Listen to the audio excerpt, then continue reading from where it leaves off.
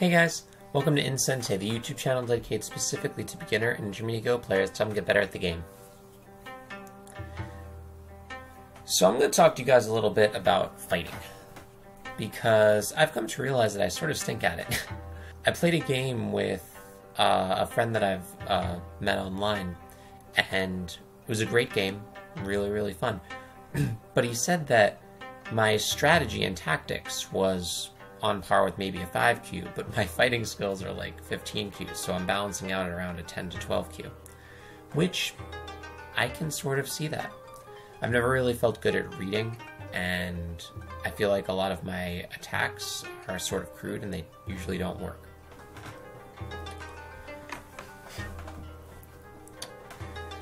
I've also heard that learning how to make these attacks, and it's called Tesuji, these skillful moves in a local situation, will help out your game immensely, and sometimes that's the only thing keeping a player from rising through the ranks.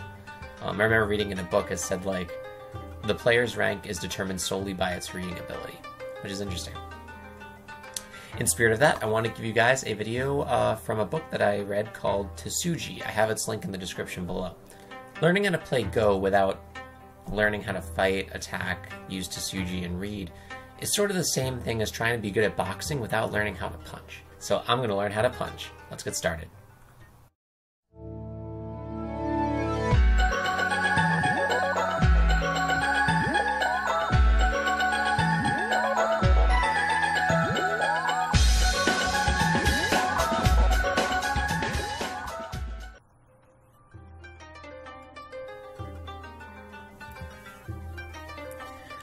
Alright, the first and probably one of the simplest Tesujis to learn, the Knight's Move Tesuji.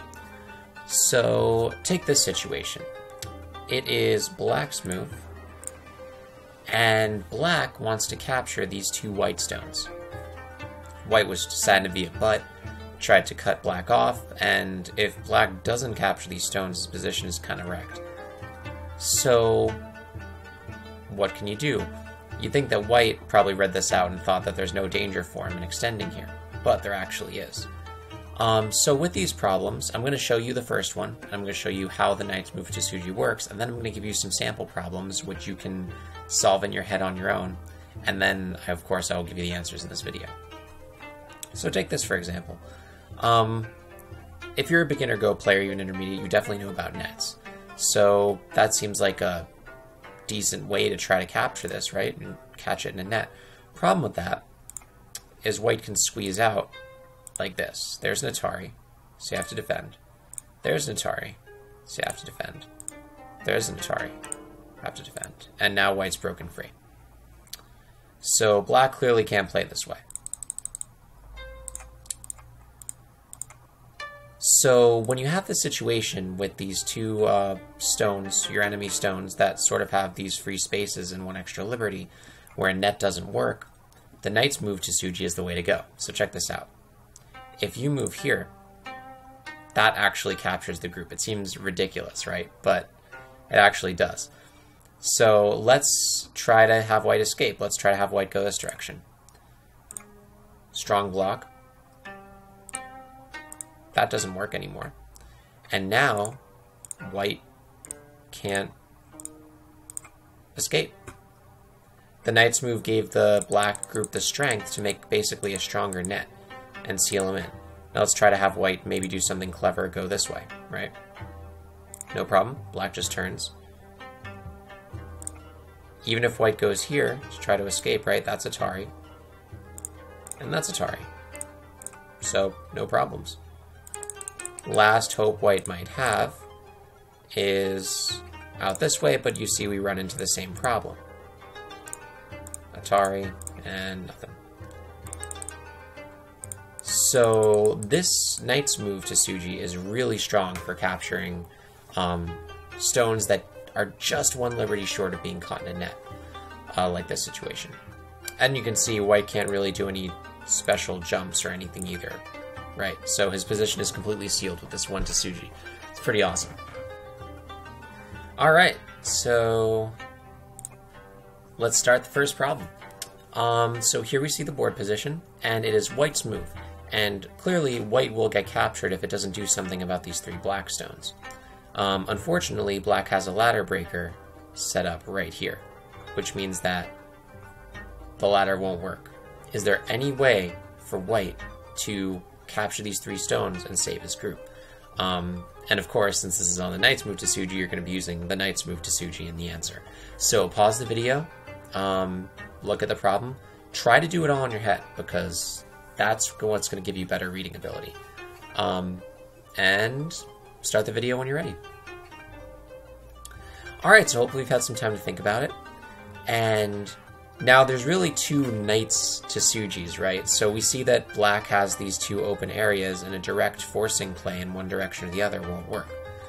White tries to do this, black has the Atari, and he's fine. If white goes up here, right, as I said before, he has the ladder breaker, and he's fine. So the 2 Knight's Move Tesujis, right, are the Knight's move from one of these stones, either here or here. Let's try this one. This one we see doesn't actually work because black still has the Atari over here. And white can try to make a ko out of it, but problem is, even if he recaptures, black still links up. So that doesn't work. And this is just too weak a stone. So that Knight's Move Tesuji doesn't work. So how about the Knight's Move Tesuji from the weaker stone? Now at first in your head, you might be thinking that doesn't work either, because black still has the Atari. However, once black strengthens this Atari, there are now no escape routes for white stones. Black can go here, white goes up, goes here, white goes up, and that captures the lot. So you see the Knight's Move Tesuji from the weaker stone, the stone that needs the most help, was the right call to make. And that, in one move, unconditionally captures black. This isn't like if black plays wrong, he'll get captured, and if he plays right, he'll win. This is unconditional. Alright, so next problem. It is white's move, sorry, and it needs to capture these black stones. So it doesn't want to get split up, so it wants to connect these black stones.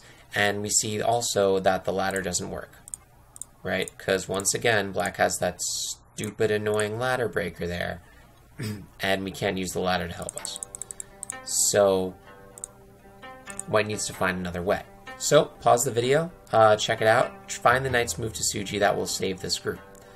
And examine other options, see what works, see what doesn't. Try to do as much of it in your head as possible.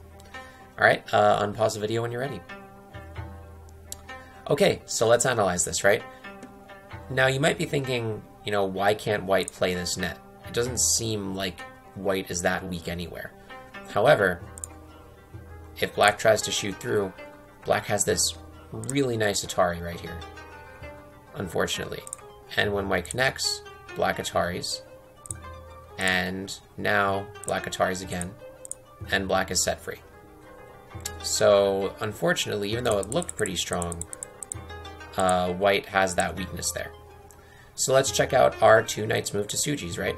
So, Tesuji from this side, we see doesn't work, because the same problem still happens. If black tries to go through here, and white blocks, black has this Atari. And then black is free. So follow our principle of play the Knight's Move Tesuji from the side that needs the help, right? We know that this side is weakest, it needs the help. So we play the Knight's Move Tesuji over here. Now we see that if black tries to shoot through and play this Atari, the Atari doesn't go anywhere because he can't re-Atari that stone. So black will just get captured, like so. And once again, that's unconditional. There's no way for black to stop that, as long as white plays that the correct Knight's Move Tesuji. So that was really cool, actually. I really like that. There's a few more that I'm going to show you, and I think you'll like what you see.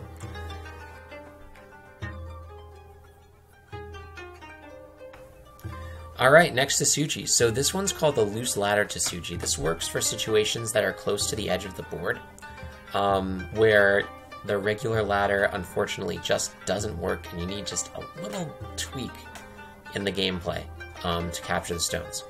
So if we check this out, black would really love to capture these white stones. Really would love to, because that would connect his group over to here, stop this one from running for his life, kind of make his position less awful. It would be nice. It would be really nice. But how do you do it? You can see that the ladder, which is what most people try to look at when they can try to capture something, doesn't work. Because white has this, again, really annoying ladder breaker right there. And now black has those 3 stones captured, and then this is awful. White has, like, awesome center potential now. And even if black connected, you know, white can attack from this side. It's just not nice. It's really not nice. So how does white capture them? Or how does black capture these stones in one fell swoop? Well, the answer actually lies in something called the Loose Ladder. This is a ladder where you essentially do everything that you would normally do with a ladder, except it's close to the edge of the board, so you push the group to the edge and leave it with 1 extra liberty on the top somewhere. But because none of your stones are singular, they can't be double Atari'd because the ladder doesn't extend far enough. I'll show you, probably better to show by example. So this is the loose ladder. You see that if white tries to escape, here, that's Atari, Atari, Atari, and Atari all the way down, and he's done, right? So let's see how if white responds the other way. So let's see if white just goes up like that. Black's like, all right, no problem, bro. I will just do the same thing, but in a different order. And black once again guides white to the edge of the board. And remember, white can't do anything around here because as soon as it tries, that's Atari. So it can't take advantage of this 1 stone because it'll die. So that is what's called the loose ladder. Definitely look for it, because at times when a ladder doesn't work and you have stuff close to the edge of the board, this can capture them unconditionally. Alright, let's do some problems.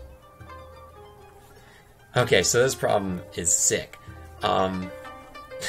Believe it or not, this isn't black's move, capture the 3 white stones. This is white's move, capture the black stone. When I saw this, I was like, really? Like, that's possible? Apparently it is, with the loose ladder. So, pause the video, try to figure out the loose ladder sequence, remember, stay in your heads, that will work, and if it works, for this sequence. Pause the video, and come back when you're ready. Okay, so the loose ladder is right here. It's a shoulder hit on this stone that will guide him towards the edge of the board and leaves him with 1 liberty on the top. So we can see that if black goes here, this is Atari, right? And then if black goes here, this is just a normal ladder. So that clearly won't work.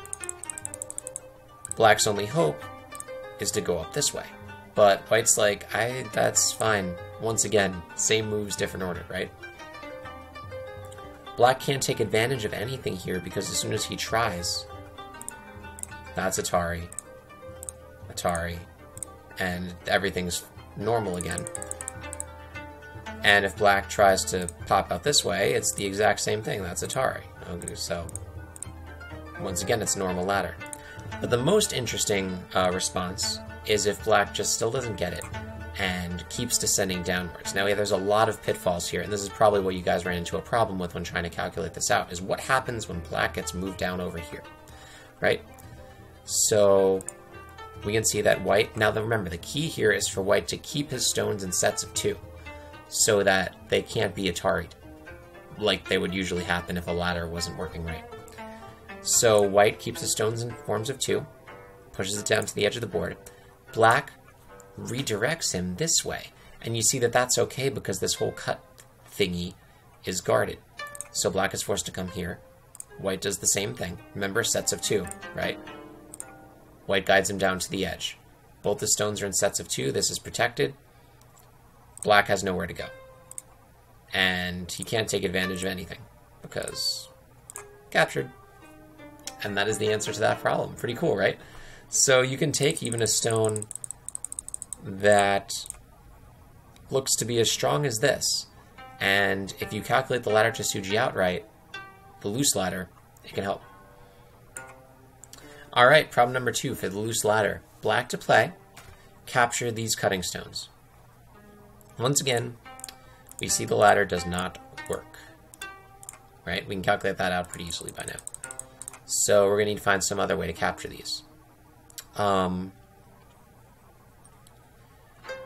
Give the video a pause once again. Make sure that you've calculated out. So this move looks like it might work. It looks like it might work. This looks like the loose ladder that we were talking about, right? Because if white goes up, Atari, Atari, Atari, Atari, and captures.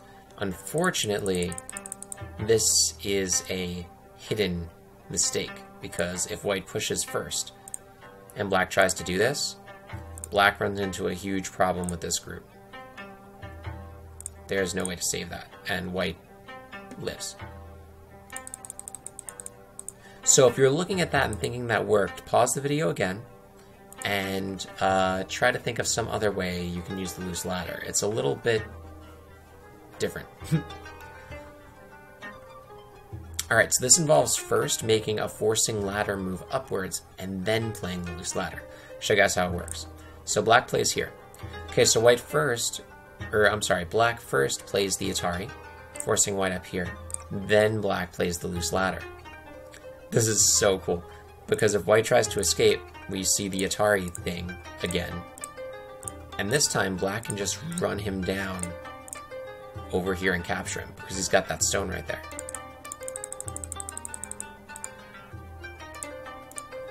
So we'll see it again. And this is the loose ladder. Now let's say white pushes first. Black's like, fine by me, bro. Now you still have 2 liberties left, which means that you can't take an advantage of any of these things, because any move will be Atari. So white has to keep going, and going, and going. And that, my friends, is all she wrote. So that actually seemed easy, but it was actually pretty tricky, because you had to like sort of wrap white around you and then bring it over. So these loose ladder Tesugis can be in many shapes and many sizes. It can be pretty unconventional, so don't think that like, oh, like there's very few situations I can use this. I've never used it like consciously because I just learned about this, but I feel like it can be used a lot in your games.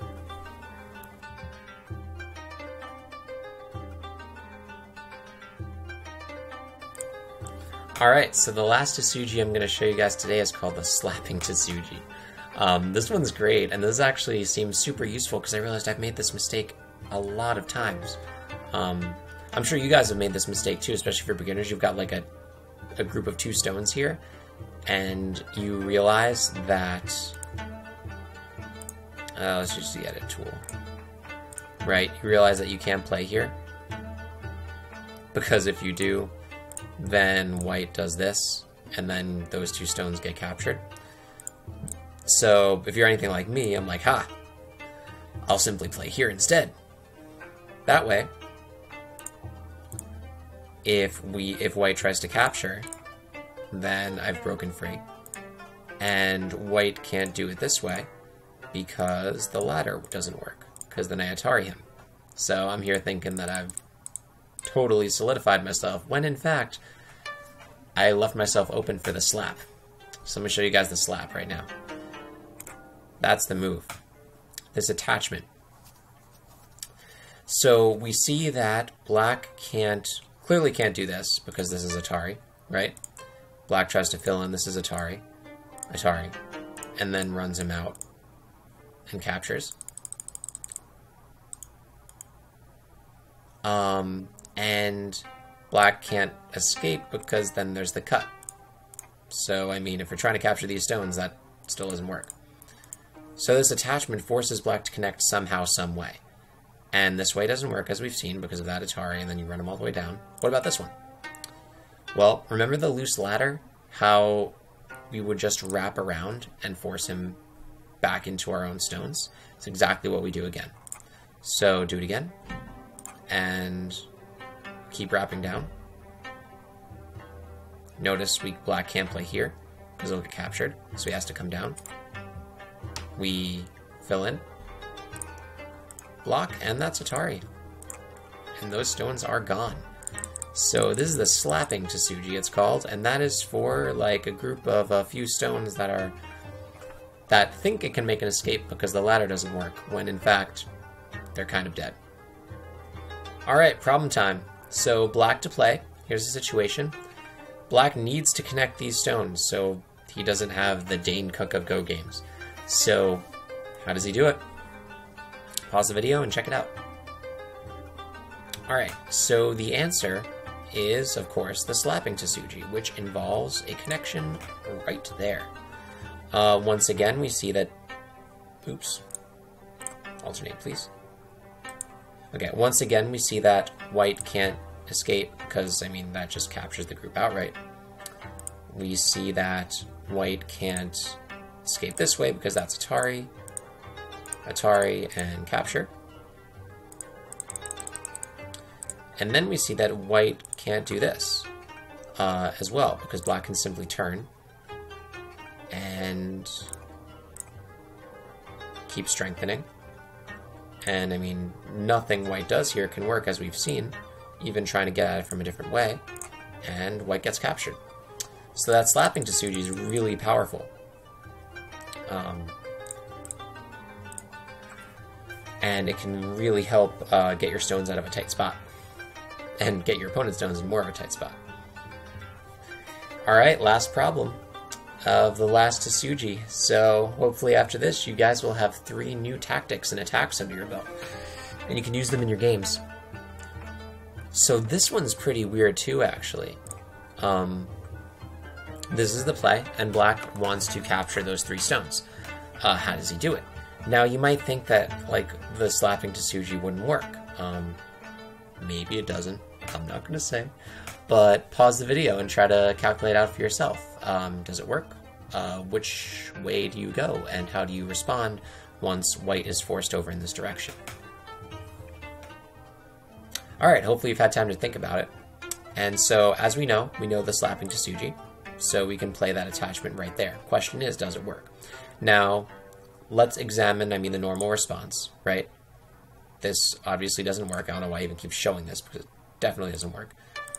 White can play here, here, and now just has a standard ladder straight to the edge of the board, which is no problem. White will die.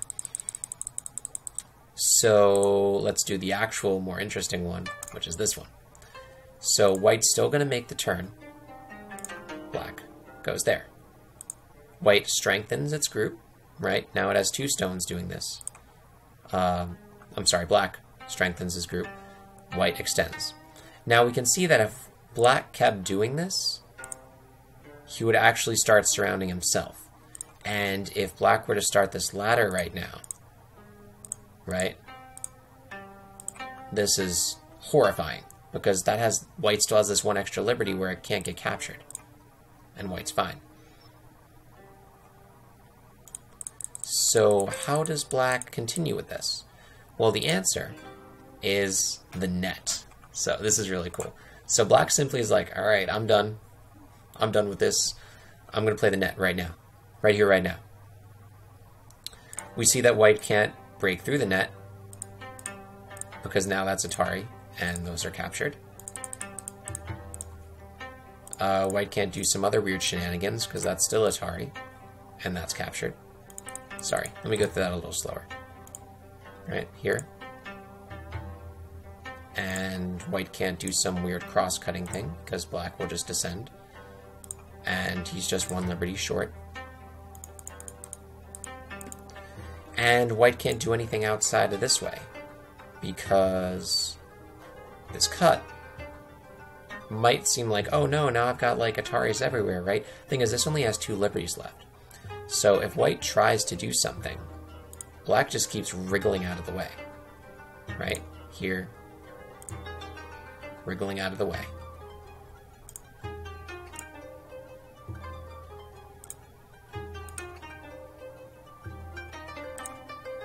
And then that's the Atari. So black stones on the outside could actually just get out of any attack white tried to throw at it. So Slapping Tesuji managed to come out ahead, even in a situation that was completely open on this side of the board. And that's it. So hopefully you guys learned some stuff, learned some attacks, learned some punches, and look out for these in your game. See, the idea is to get so familiar with these shapes and these Tesujis that it's like automatic. Like you see something, it doesn't matter what situation it's in, you can capitalize on it. Hopefully it helped. And I definitely think I want to make more lessons of these kinds of things. They're really fun. Like, they're really cool. So give me a like, comment, be sure to subscribe for more of these. Let me know what you think. Stronger players, if there are any other ideas or corrections or anything, be sure to let me know. And that's pretty much it. I'll see you guys on the grid.